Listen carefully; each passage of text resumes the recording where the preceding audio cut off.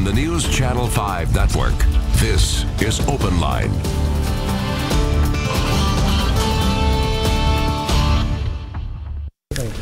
Hello, everyone. Welcome to Open Line. I'm Ben Hall. Hope you just watched the mayoral debate. It was just live on News Channel 5 Plus and News Channel 5, and that's what we are going to talk about right now.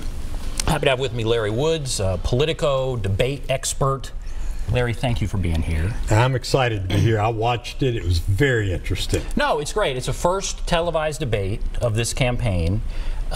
This campaign has been fascinating in that I think in some past campaigns, there were a lot of commercials on the air by this point. There was a lot of talk. This campaign's kind of sneaking up on people. And so this was a real chance to see the candidates answer some detailed questions and kind of see where they stand. What was your thought? I agree with the nature of what you were just saying.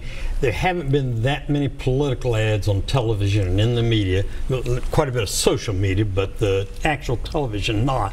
So for a lot of the folks in Nashville, tonight was the first opportunity to see Briley, Cooper, Clemens, Swain, and make a reaction and a judgment.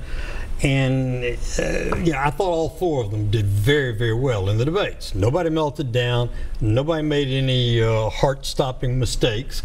And I wanted to be sure and emphasize I thought they did well, because I've got dozens of things I want to talk about where I'm scratching my head when they're talking, saying, why are you saying that instead of this? Why don't you tell us about your biography? For example, Swain did that. She did. And yeah. I think a lot of people who heard candidate Swain give her biography and how tough she grew up and succeeded are going to be very impressed by that.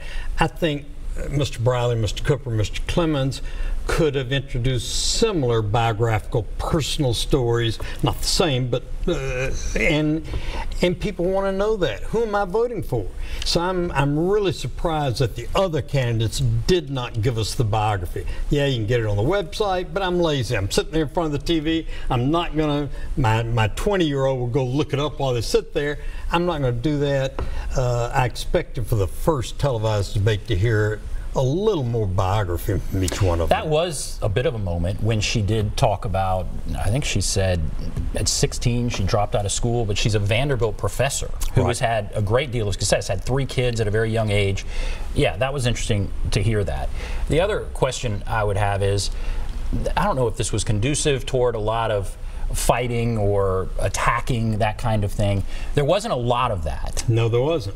Now, it looked like Briley at one point was kind of going after Cooper a little bit. Early on, that's exactly right. But after he criticized Cooper directly once or twice in the early stages, he backed off that or stopped doing it.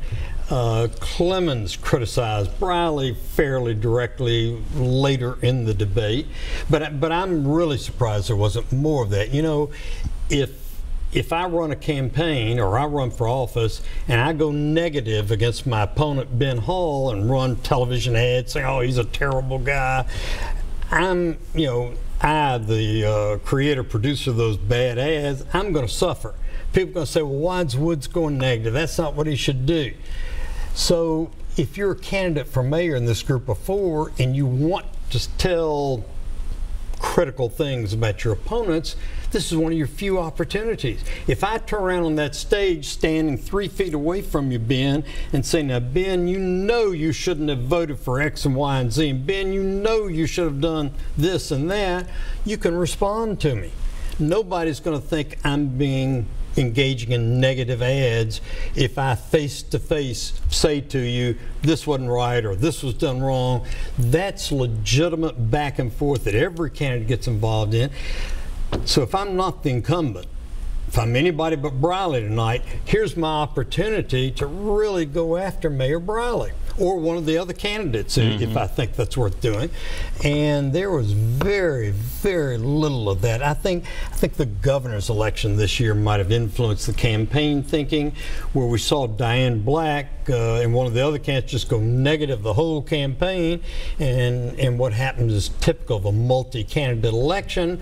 She suffered for it. So did the Knoxville candidate who responded in kind, and Governor Lee benefited because he didn't go negative.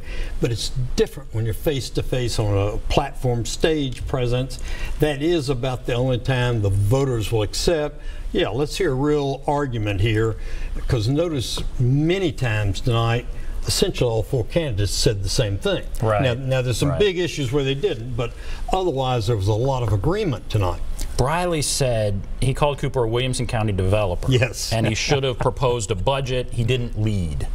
And so I thought that might be the beginning. Maybe we'll see that later on. He developer, because certainly what Cooper has been talking about is have other parts of the city expand. Development needs to go out to all parts of the county.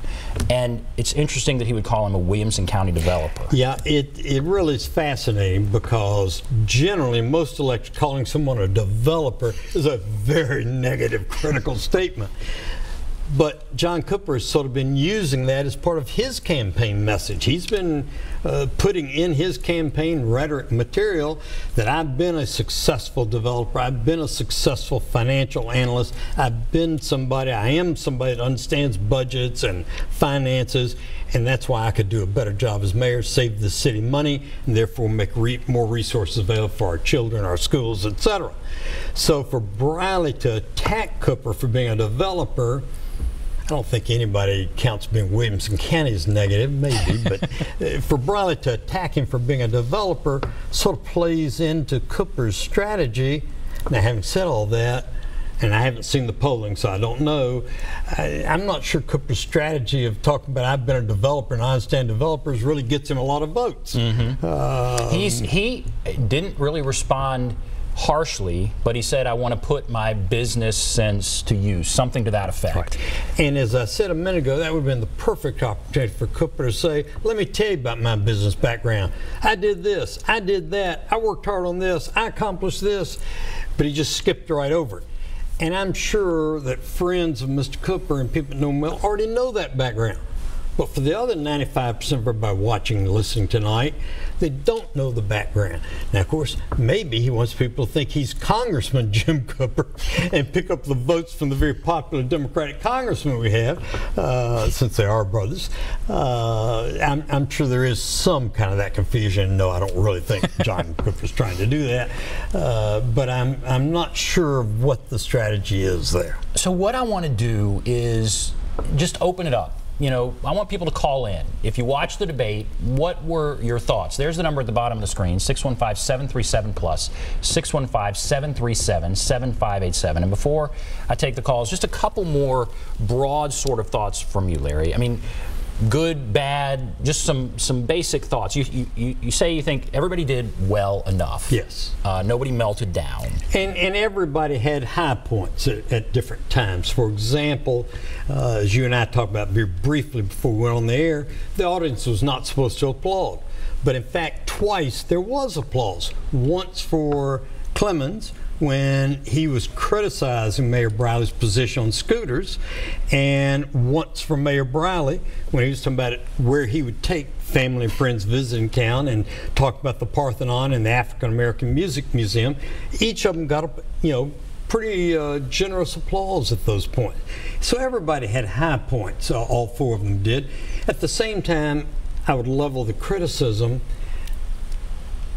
People vote on their emotions. I'm going to vote for him because I like him, or her because I like her. Wow, that was a great answer, full of energy and enthusiasm.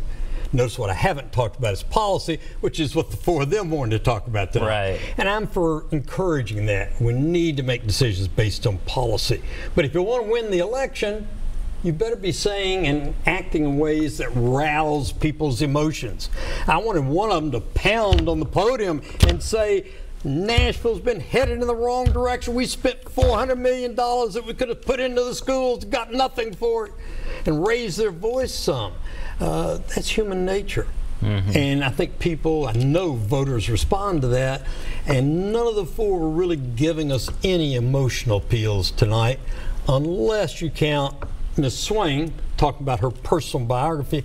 That was, I think, an emotional moment for her and her supporters. Very interesting. All right, so we're going to take a break. Opening up the lines. If you're on the line, hold on. We'll get to your call. There's a number if you want to call in, 615-737-PLUS, 615-737-7587. Take a break. Be back right after this.